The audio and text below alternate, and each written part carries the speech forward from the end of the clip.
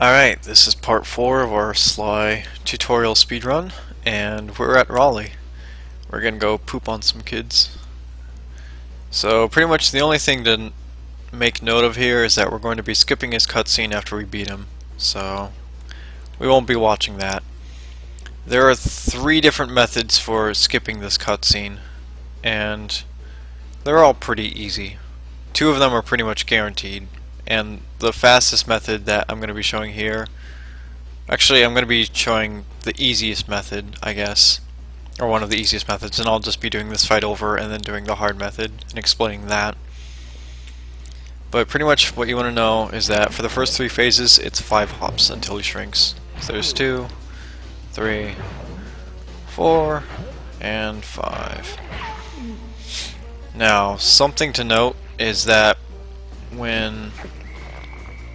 if you notice here, when I pause the game, like look at Raleigh, you notice that it kind of slows down and then it comes to a halt when you pause the game. During that time, like see if I swing my cane, you see how the cane kind of travels a little bit still, even though the game's paused.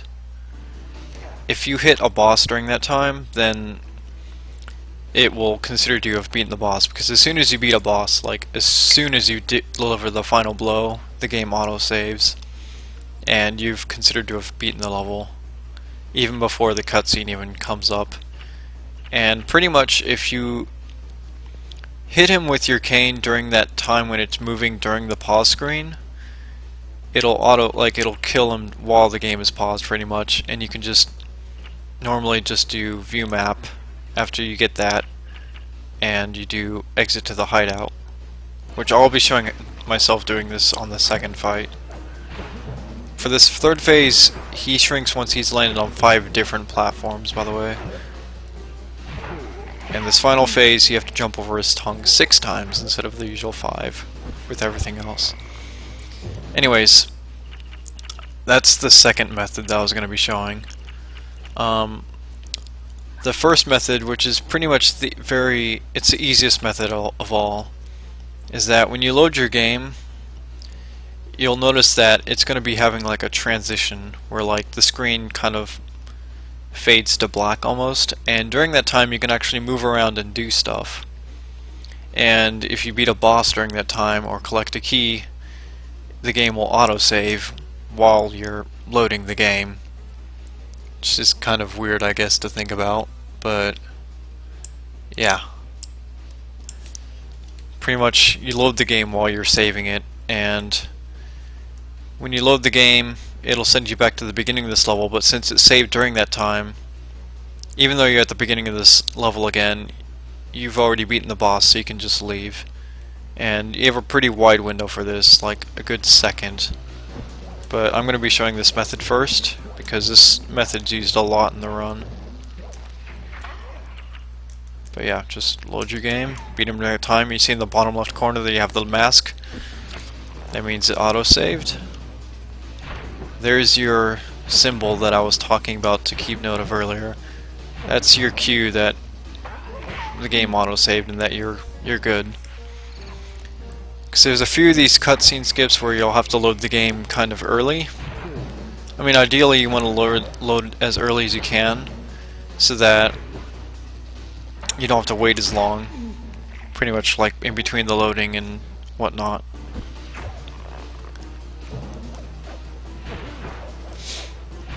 But yeah, that's your cue to let you know that you got everything's okay. For the second method, I'm going to be hitting with that transitional swing after you pause, and you'll see that it'll have the autosave while I'm paused. And pretty much from here, like I said, you just go to view map and you just go straight to the hideout instead of doing that first method. If you did that first method, then you just pause the game right afterwards and just do view map and go straight to your hideout. The third method, which I didn't explain, is if you're doing the route that gets a roll. And that's the other super easy method for this, is just do the final attack here on Raleigh with the dive attack, and you'll roll off the platform into the water. And during that time, since you're drowning in the water, the cutscene won't start, so you can pretty much pause any time during that drowning animation, which is about, you have like 2 seconds to pause and leave. And you have like a 1 frame window with that first trick, so those two methods are pretty easy, but they're slower. This is the fastest method, which is a little bit tighter, and the timing's different with each boss, but for Raleigh it's probably about 6 frames or so. But if you saw there, I paused right before the cane hit him, and it actually autosaved during that time.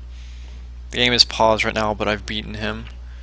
But from here, since it autosaved, I've beaten the boss. So I can just exit to hideout and go on to the next world. Because the game thinks I've beaten him. Well, I have beaten him, but the game considers me to have beaten him. Anyways, as I said, the timing is different for that method with each boss. For Mugshot, it's probably about 4 frames. And for Ms. Ruby and for the Panda King, it's literally frame perfect. You have 1 frame. But thankfully you can do that first pause method that I talked about, where you beat them while the game is loading and pretty much turn that 1 frame trick into a 60 frame trick, which is very nice. Anyways, in the next part I'll be covering World 2 and lots of more sequence breaks and tricks to come. Thanks for watching.